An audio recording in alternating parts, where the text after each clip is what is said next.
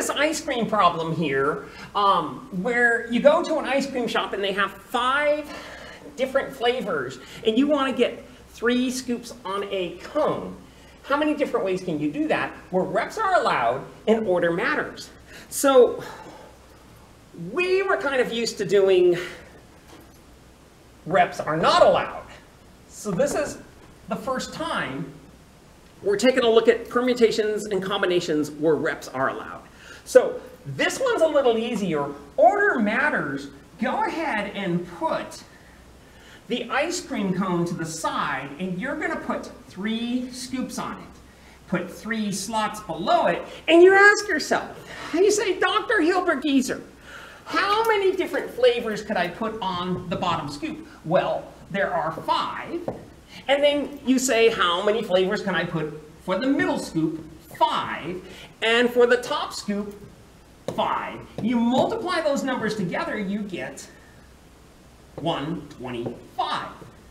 And that happens to be the answer for this problem. And a way of writing this is the 5, pick 3, but that means permutations without repetitions. This is where repetitions are allowed. You put a little r. It looks like an exponent, but it's really a superscript.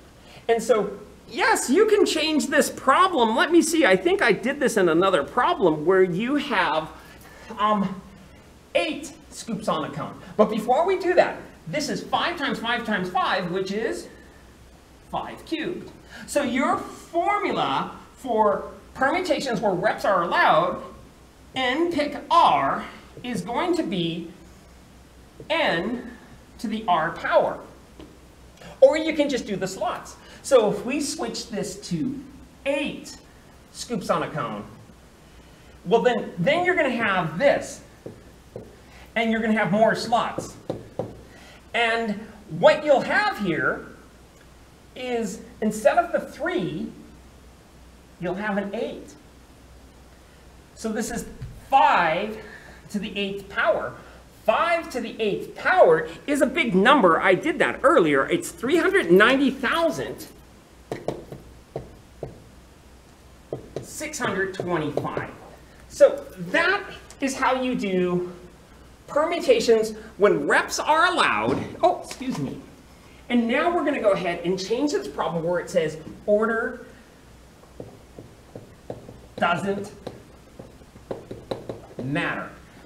So we're going to get rid of all this. Order doesn't matter means this is a combination, but this is a combination where reps are allowed. We've never done this. And this maybe does not belong in a Math for the Humanities class, but I'm going to go ahead and do this anyway. Suppose your flavors are chocolate, vanilla, strawberry, mint and chip, and rocky road. Go ahead and make this pattern here. And you could say, well, I want 3 scoops. We'll change this back to 3. And I want 2 chocolate scoops and 1 mint and chip. Now, order doesn't matter, so they're going in a bowl, maybe. You could say, oh, I want a vanilla, a mint and chip, and a rocky road. Or you can say, I want 3 strawberry scoops. So 3 strawberry scoops would look like this. Now, when you have this, you can read this off. Well, this looks like a 0, 0, 0, and that looks like a 1. 0, 0, 1, 1, 1. And then we have 0, 1. Over here we have 1, 0, 1, 1, 0, 1, 0. And then over here we have 1, 1, 0, 0, 0. And then we have 1, 1. So really what you have here is these are bit strings of length 1, 2, 3, 4, 5, 6, 7. 7. And we've done this problem with combinations. How many bit strings of length 7 are there that have exactly 3 scoops or 3 zeros? That would be 7 choose 3. 7 choose 3 is 35, 35 is the answer. So there is a formula for combinations, N choose R, where reps are allowed. And look at this. We had 5 different flavors. It wasn't 5 choose 3, but it was actually 7 choose 3. So the formula is going to be, you add those numbers together, 5 plus 3 is 8, and subtract 1.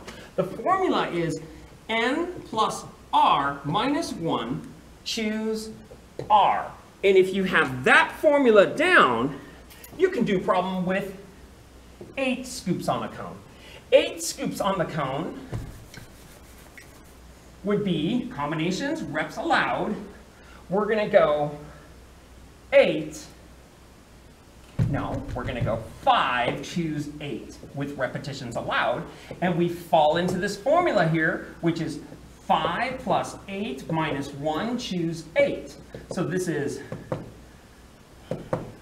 13 minus 1, this is 12. There's combinations here.